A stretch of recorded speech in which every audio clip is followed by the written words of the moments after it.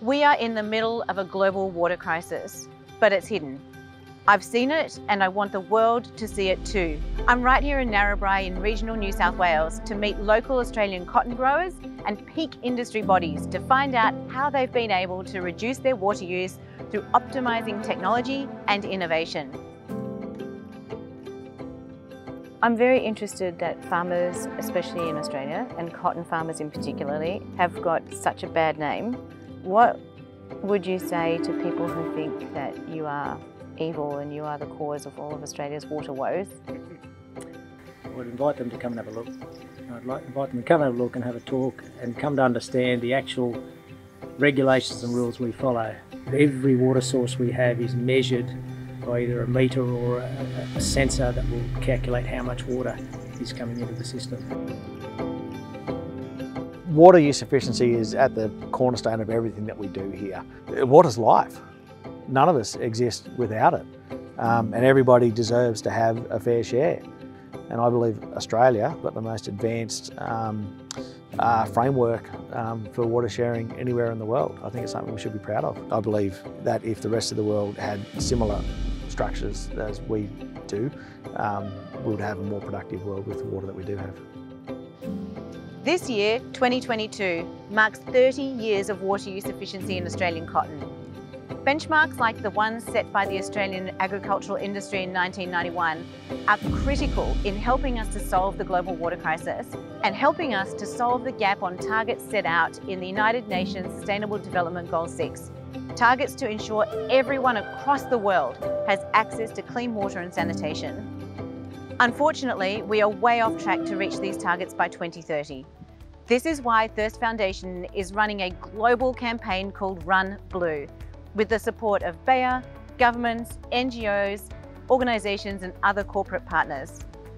The Run Blue campaign inspires companies and connects people across the world to take meaningful action on water in the lead up to the first conference on water at the United Nations in almost 50 years. It's going to take place in New York City on World Water Day in March 2023. Bayer is proud to be a founding partner of Run Blue and to welcome Thirst Foundation founder and CEO Mina Guli to the cotton growing region of Narrabri in New South Wales. Guided by our purpose, Science for a Better Life, and in pursuit of our vision, Health for All, Hunger for None, Bayer is dedicated to helping people and the planet thrive. Bayer knows exactly how important water is for the future of humankind. The protection and management of all natural resources, including water, is an integral part of our commitment to sustainable development.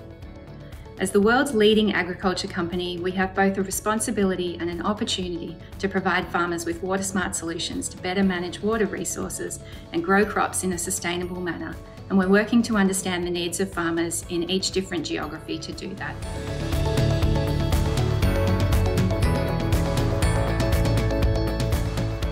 Run number 22, just outside of Narrabri on Andrew Watson's cotton farm this morning, which is glowing and spectacular.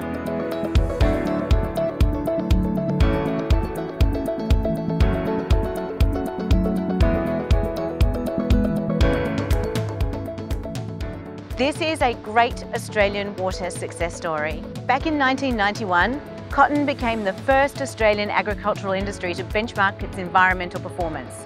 We've come such a long way, and we can clearly demonstrate that we've improved our water use efficiency by over 50%, and that's huge. And we've done it through investing in research and development. The gains we've made over the last 30 years in water use efficiency and reducing the amount of pesticide. We're very proud of how far we've come, and we certainly believe that there's areas like evaporation where we can do more, and if we can solve that one, we could make another huge advance in driving the water use efficiency of the Australian cotton industry. Companies like Bayer are particularly important in helping to solve the water crisis, as the business sector is the largest user of water, almost 90%, and therefore action from companies can have a meaningful and fast impact on the global water crisis. Thankfully, the solutions we need to solve the water crisis are already available. I've seen some amazing solutions being utilised right here in Narrabri. By sharing the positive outcomes, I hope to not only raise awareness for the technology, but to drive urgent action from others right across the world.